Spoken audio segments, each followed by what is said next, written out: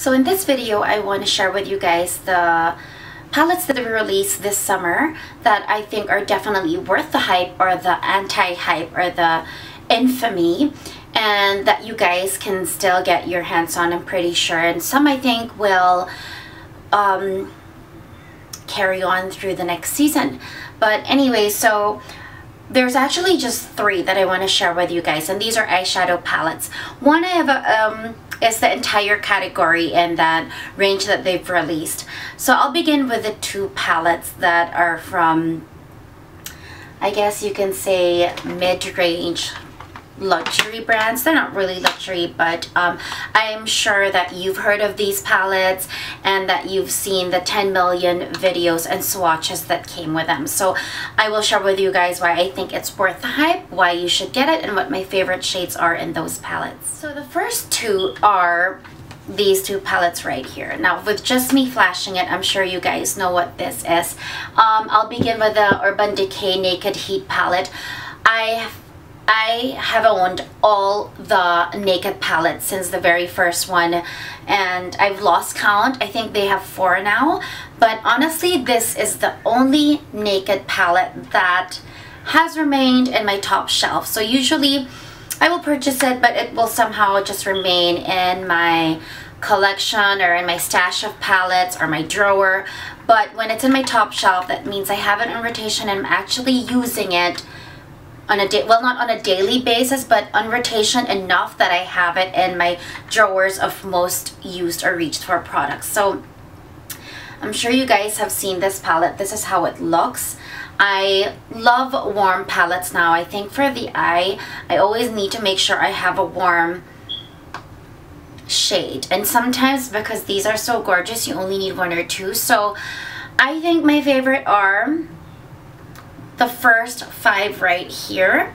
I think for a daily look, they're gorgeous. Lumber is probably for me the most unique. It's like a very bronzy rose gold, which looks like this. I don't know if you guys can see that, but it is like heat actually. I wouldn't say it's a rose gold, it's like a bronzed up rose gold. This is how it looks in the back of my hand. It's just very warm. It's a warm bronze gold, and I think for me, I find that that is the most unique. And then the shade beside it, the 2 shades, Sauced and Low Blow, are both mattes, and it's this 2 right here, Sauced and Low Blow, and they're just perfect daily crease shadows. If you don't really want to do anything dramatic and you're just gonna step out to run some errands, absolutely perfect. And then it's certain shadows like this that you can begin with and really build up throughout the day. And a lot of these 3 shadows here towards the end that I'm holding are beautiful matte shades, and I'm gonna show you. And not only that, I really like how these, look at these mattes. I really like how these shadows are pigmented. It's not, you really get the color that you see on the palette. With the other naked palettes, it was just, I don't know, it never. So these are the 3 mattes. That's not even a good swatch, you guys, but that's how they look.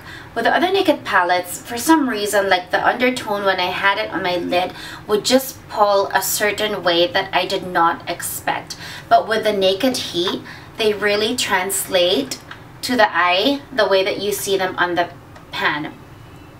And also the color story of this. I think this is by far my favorite. I think this would be up there in terms of my most favorite warm palette, with a lot of very unique shades. And then Ounce right here is a beautiful base as well. Usually if I have a palette, I would need to grab a base like my Wet n Wild base that I just take with me everywhere. But I think this is a palette that really daily wear or from day to night works. So I think this is the best Naked palette by Urban Decay as well. So I highly recommend this palette. The next palette I want to share with you guys is the very infamous Subculture palette by Anastasia Beverly Hills. Regardless of what the reviews said, because in Canada we obviously get things a little later than the US, which sucks, but I frequently get to go down to the US, so I was able to get my hands as soon as this dropped. And regardless of what the bad, really not even bad, terrible reviews were that first came out on this palette, honestly for me it was almost like a no-brainer that I was gonna pick this up. The only reason why I didn't pre-order this was because it just sounded so horrible from like across the board that I wanted to at least wait till it dropped in a store where I can actually swatch the shadows for myself and see right then and there if it's something that is really horrible. And for me, I usually can tell right away if like a palette is just horrible, at least for my personal preference. So when this dropped, I happened to be in Washington and I was in an Ulta and they had it, and they had of course a tester out. And when I first swatched the pigmentation and the texture and the creaminess, I was like, what is everybody talking about? So you clearly can see the shades that I've used, and it still looks so pristine because honestly you guys, I've wanted to do full swatch of all the shades so that I can post it on my Instagram, and that's why I try to keep it so pristine. But honestly, this is, I think, the most pigmented palette that I have. I mean, this art palettes are so pigmented, but this is absolutely, you get the color in the pan, and it only took one swatch, one tap for me and the feel of the texture to know that this is a good palette, and this is a good formula, it's a good palette. So this one is the ABH right here. And then I'm going to show you the mustard shade. Do I still have any fingers? This is the mustard shade, New Wave. Don't know if you guys can see that because it is very bright right now. And that was a little tap. And this is the mustard shade. So I know that everybody's saying it's so messy. Honestly, you guys, this palette, the one that I got, it's not as different as the other palettes, as the Mario palette, which they released last year, the master palette by Mario. This one right here, which I've used so much of. Honestly, you guys, it's quite messy as well. I haven't experienced for myself the level of like fly away, the level of fallout and just sparkle particles everywhere that everybody has. Like literally it looks like they're just meaning to make it look so horrible. I know they're not, maybe their palettes are that way, but honestly from my experience with the palette that I got, it's no different. Look how much fallout this thing has as well. And even with Modern Renaissance, you can see that I've used this one. Look how dirty this is. I mean, I personally using this, and I've used the Subculture palette a couple of times, I haven't experienced anything that horrible where the powder was just, you know, the powder particles were just flying around when the moment I dabbed my brush in it. And I completely agree with what Stephanie Nicole said. Nobody, or was it Wayne Goss, will go into a palette and just start swirling that way. I didn't do that with either of these two palettes, and even with this two, I did feel that, wow, that you're getting quite a bit. Like the moment I tap, I'm going to show you guys. Okay, if I tap this one here, this way, there's fallout right there. I mean, you guys can see, I don't know if you can see, I am going to zoom this camera in. Ooh, wait. You guys can see that if I tap it, something comes out. I mean, there's like fallout in the pan. I hope you can see that, but watch. I'm gonna tap my brush. Honestly, it's like, I don't know what the fuss is about. I think it's a good palette. I think pigmented so well. And I think with the Anastasia, I love how, you know, their color stories are just so unique. They are just so unique. And yeah, I think that's all I can say on these two shades, Adorn and this one here. Let me show you Adorn. I mean, this is just like, you guys, it's like melted bronze gold. I have so much stuff on my lid, but I'm gonna show you.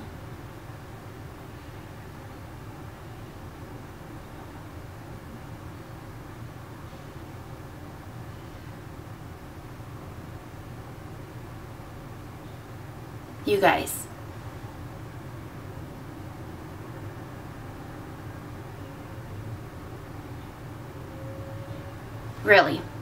Really, with my fingers. It's an amazing palette, and I think it's just, I don't know what's going on, but I don't feel it's any different than my ABH and Modern Renaissance in terms of like fallout and all this. So I highly recommend that palette as well. Last but not the least, you guys, are the Dior 5-color palettes, which this summer 2017 they reformulated. So all that are in stores right now are the new formula, and I have a couple of them here with me. And so I'm not going to swatch everything, but I will share with you guys the palette shades that I have.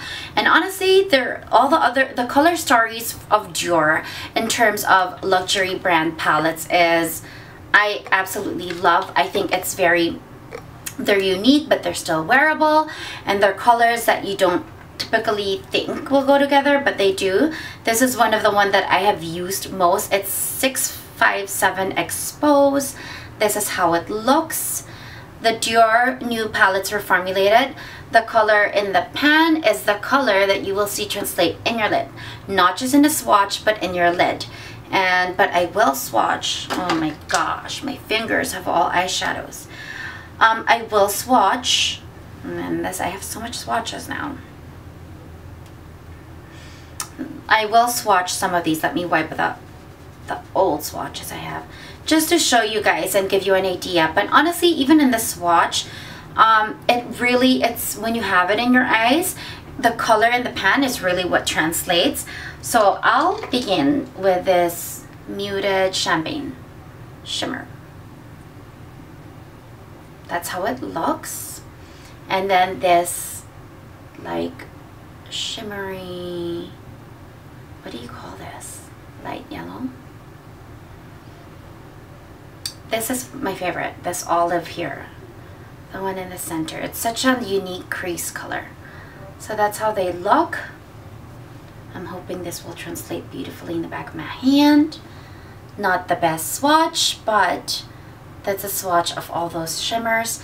And then this brown right here is such a good accent for the crease. And let me just swatch this.